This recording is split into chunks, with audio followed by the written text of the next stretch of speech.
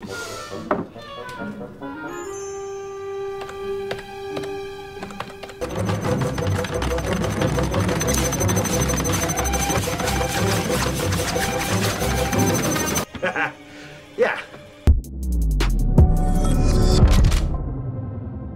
Yo, what's up, guys? It's your boy, Benny. A wise man once said, careful what you wish for, you just might get it. And Alyssa Heinerscheid, who is the woke VP of Bud Light, is certainly getting the fame and attention she's always craved. You may recall that this is the person who said she hated the brand that she is the representative of. This is the person who went on a podcast and said she's ashamed to be working for Bud Light. She's ashamed of the fratty, out-of-touch humor, and she needed to create more inclusivity for the brand, more diversity and equity, for a light beer that tastes like piss water that's been stomped on by a horse inside of a hay barn. This is not a brand for the woke, but Alyssa Heinerscheid is certainly one of the woke Xanax Chardonnay moms who wanders around Greenwich, Connecticut, trying to sneer at Bud Light drinkers and thinks that she's better than the people who actually support her brand. Well, we discovered something very interesting, ladies and gentlemen, in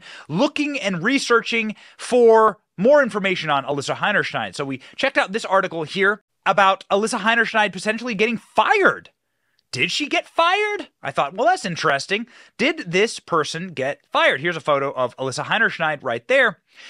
Inside of this article, it says, no, Bud Light's VP of Marketing has not yet been fired. Her LinkedIn profile still describes her as the vice president of the brand and the first female to lead the largest beer industry. Oh, that's going great. So I said, oh, well, that's interesting. Let's click on her LinkedIn, shall we? So we click on the LinkedIn, and then what is this? That's odd. The page doesn't exist. Alyssa Heinerscheid, she's very, very important, right? Remember, she's the face of Bud Light, the first female vice president ever for the brand. So certainly she'd be bragging about that on LinkedIn, where smug, narcissistic, black hole personality people go to brag. And, oh, well, here it is. I Googled Alyssa Heinerscheid, LinkedIn, and there it is, right there. The VP of Bud Light. So there's the Google referenced link. So this is the Google indexed link here.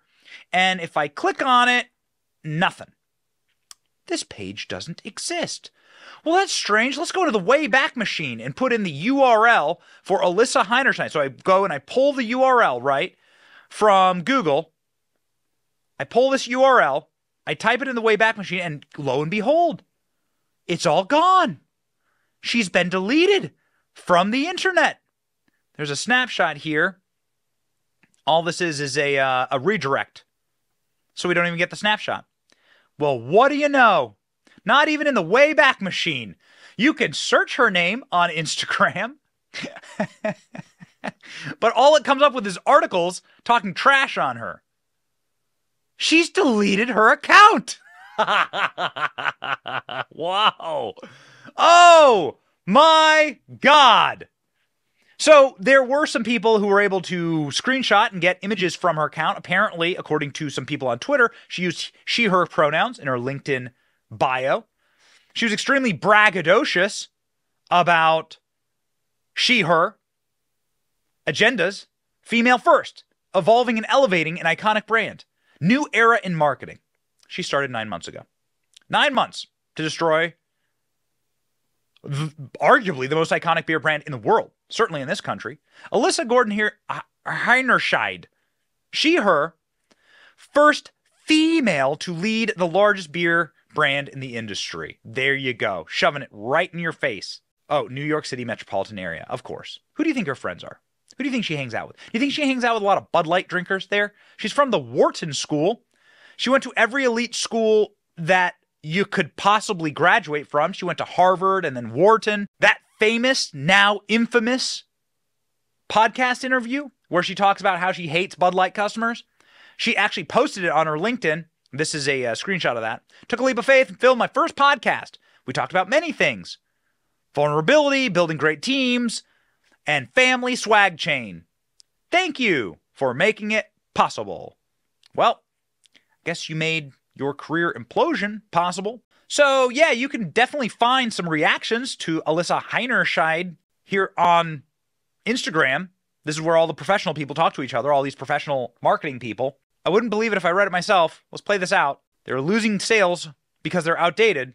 The logical conclusion is to target the growing demographic with something they love or believe in. So why would Alyssa Heinerscheid target a demographic that is less than 0.001% of the population? That's called a stunt. It's called pandering. Man, she's getting destroyed here on LinkedIn. Absolutely destroyed. Here's some grifter, some feminist grifter lady saying, congratulations on your new role as VP of Bud Light, becoming the first woman to lead the largest beer company in the industry. Representation matters. I can't wait to see the impact you're having on this 40-year-old brand. Now, pass me a cold one from Shelly's House. Let's see. How's this going? Just checking in here. How's this historic first going for Bud Light? This man says their sales dropped 40% in 1 week. Congratulations on the demise of Anheuser-Busch. Your poison Ivy League education has failed you and indoctrinated you to believe that Americans are transphobic, racist, and every other evil. Boom. Shakalaka. Tens of hundreds of millions agree with you. Woke is a poison. To be candid, the new Bud Light campaign was a major mistake. Who approved such a campaign? Transgender people are 0.05% at most of the U.S. population, thus a minuscule market. That certainly is not worth damaging the brand for no valid reason for a woke feminist outlook. No, she's just not qualified for the job. I've been VP of marketing for over 20 years, GM of Ford and Chrysler. This is an absolute worst move a marketer could have made. Her career is essentially over. Good Lord.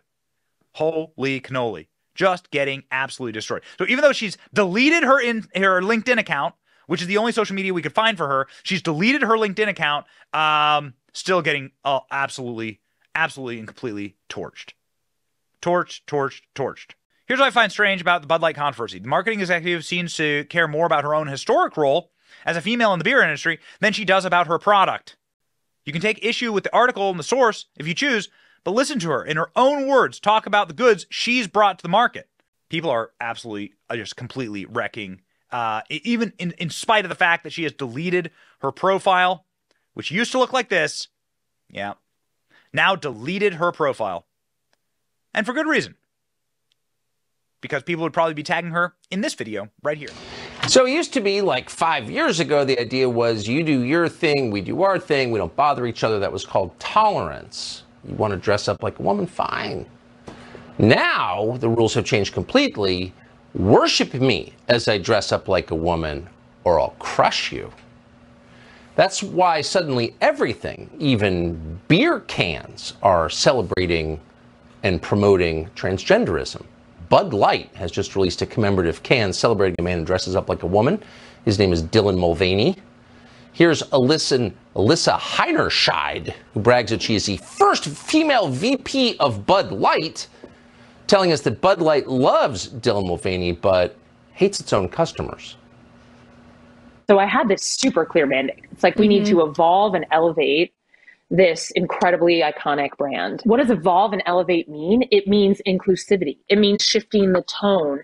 It means having a campaign that's truly inclusive and feels lighter and brighter and different and appeals to women and to men. And representation is at sort of the heart of evolution. You've got to see people who reflect you in the work. And we had this hangover. I mean, Bud Light had been kind of a brand of fratty, kind of out of touch humor. And it was really important that we had another approach.